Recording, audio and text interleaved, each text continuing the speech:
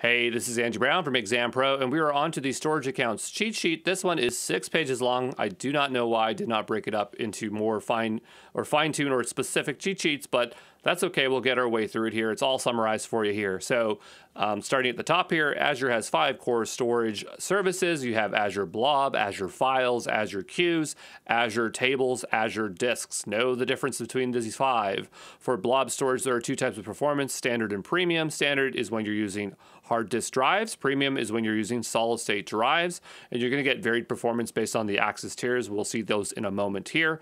Azure Storage supports 3 types of blobs: block blobs, append blobs, page blobs. Please take the time to read these and understand the difference. For blob storage, there are 3 types of access tiers. For standard storage, you got cool, hot, and archive. Going into detail: hot, data that is accessed frequently; cool, data that's accessed infrequently; and archive, data that's rarely accessed and stored for at least 180 days. For the account level tiering, any blob that doesn't have any explicit assigned tier infers the tier from the storage account accessing tier settings. For blob level tiering, you can upload a blob to the tier of your choice. Changing the tier happens instantly, except when you are moving out of the archive. Then there's the concept of rehydration. This is when you're moving a blob out of an archive into another tier, and it could take several hours. For the blob lifecycle management, this is so you can create rule-based policies to transition data to different tiers. After 30 days, it moves to cool storage. When a blob is uploaded or moved to another tier, it's charged at the new tier's rate immediately upon charge. When moving from a cooler tier, the operation is billed as a write operation to the destination tier.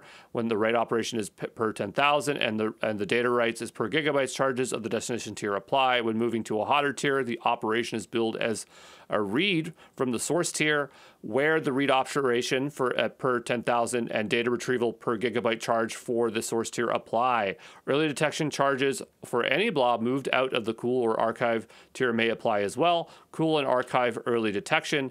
Any blob is moved into the cool tier. This is only for GPv2. That's general purpose, right? Is subject to a cool early detection period of 30 days. Any blob that is moved into the archive tier is subject to an archive early detection period of 180 days. This charge is prorated. There are multiple ways to move data into Azure Blob Storage. You got AZ Copy, Azure Storage Data Movement Library, Azure Data Factory, Blob Fuse, Azure Data Box, Azure Import Export Service. You definitely want to know how to use Azure Copy. Not in the cheat sheet, but it's something you need to know in practice, okay? When you create a storage account, you need to choose a replication type. So primary region redundancy there's a bunch of different types of replication types, and we've broken these into categories. So locally redundant storage, then you have zone redundant storage, then you have geo-redundant storage, then you have geo-zone redundant storage, and then there's the third tier of these, which is RAGRS and GZRS. I got it. Okay. And so there's a bunch of different variations here. You have to carefully look at all this and make sure you know the difference. Now we're on to, it was the third page. Azure Files is a fully managed file share in the cloud. A file share is a centralized server for storage that allows multiple connections to connect to the file share. The network protocols use either SMB or NFS. When a connection is established, the file share's file system will be accessible in the specific directory within your own directory tree. This is known as mounting. You can back up your file shares with shared snapshots, read-only incremental up to 200 snapshots per file share, retain backups for up to 10 years. Backups are stored within the file share. So if you delete your file share, you will delete your backup. Soft deletes prevent accidental deletion by turning on soft delete. It's going to be marked for deletion, retained for a period of time before it deletes. For store tiers, you got premium, transactional, optimized, hot, cool. Then for types of storage, and this is GPv2, deployed on either HHD or file storage, it's going to be deployed on SSD. For identity, you can use on-prem or managed via the ADAS, so that's Azure Active Directory Domain Services, or using a store account key. That's where you have a username and password, the username being the storage account name, the password being the account key. For Azure Files, they are accessible inside or outside your AWS account from wherever or anywhere via storage account via public endpoint. SMB connects on port 445. Remember that. I highlighted it for a reason there for you. Your organization may need to unblock this port so you can mount your file share. For encryption, we have encryption at rest, which is Azure Storage Service Encryption, SSC, and encrypted in transit using SMB 3.0 protocol there with encryption or HTTPS.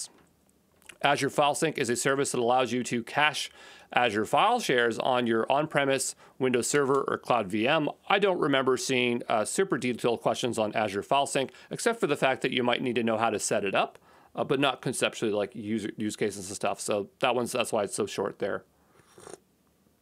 I had to take a drink. It's just too many slides. Azure Import Export Service is used to securely import large amounts of data to Azure Blob storage and files. You have two options for shipping drives on import. Use your own disk drives or use the Microsoft provided drives.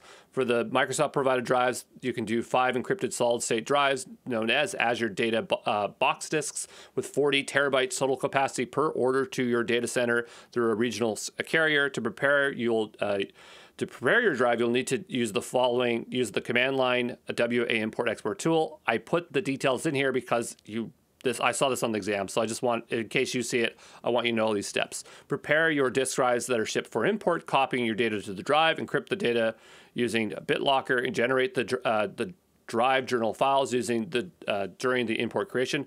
Help identify numbers of drives needed for the export job. There are 2 versions of the WA import export, version 1 and version 2. 1 is for blobs, 2 is for Azure Files. The WA import export tool is only compatible with Windows 64-bit, so you're not using Linux here, okay? For export jobs, you can only export from Azure Blob. You can ship up to 10 empty drives to Azure per job. You can create export jobs, and the data is loaded onto these drives and shipped back to you.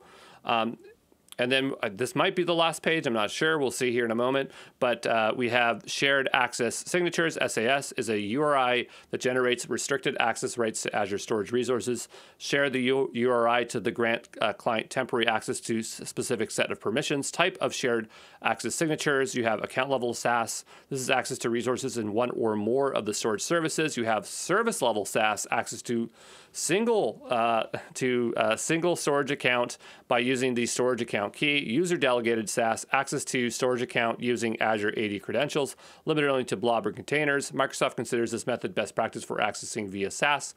A shared access signature comes in different formats. You got ad hoc SaaS.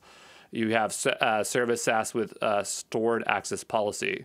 And there we go. So we're all the way through there. That was a lot of slides, and hopefully you can retain all that information for the exam.